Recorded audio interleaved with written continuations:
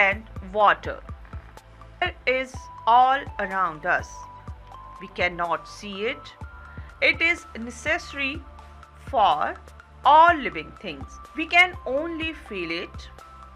The earth is surrounded by a layer of air called the atmosphere. Air is important for life. All living things need air to breathe. They cannot live without air. We should breathe clean and fresh air. Kinds of air. Gently moving air is called breeze. Fast moving air is called wind. Wind with lightning and thunder is called storm. Properties of air. Air occupies space. Air has weight. Use of air. Air helps to dry the wet clothes. Air helps you to feel cool under the fan. Air helps candle to lit. Air helps all living things to breathe. Air helps birds to fly.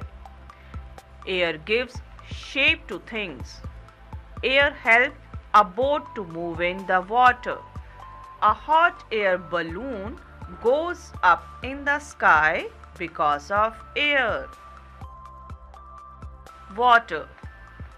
Human beings, animals, birds, insects and plants all need water. Water helps to keep themselves and our surroundings clean.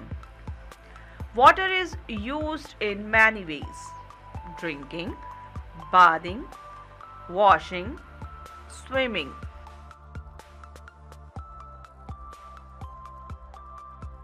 Cleaning, watering plants, cooking, brushing,